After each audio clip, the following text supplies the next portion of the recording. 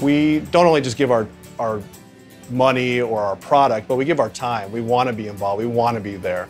And I think good examples of that are like the Dolphins Cancer Challenge, where we're not only us, but our associates are volunteering their time, our drivers, everybody are really part of it, and they see value and take a lot of pride in those things.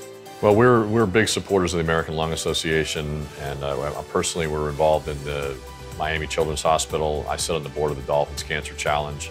It's very special to be working here with Breakthru Beverage because they give us the latitude to be able to use our personal time for charitable gains, and they support us in those endeavors in whatever it is that we need. We are nothing without our suppliers.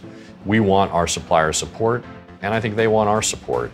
And together we can go out into the community, and even though it doesn't look like marketing on these brands, we are marketing a brand, we're marketing a name, we're marketing an opportunity to raise money for the various foundations throughout all of South Florida.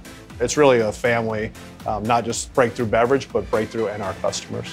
When people in the bar and restaurant industry need help, a lot of times in the past they haven't had insurance and things like that, and it's been important to us when our bartenders or servers or people who work in the industry are in need that we help them help that cause.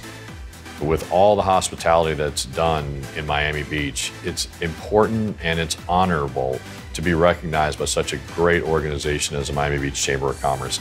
We know it's right for us.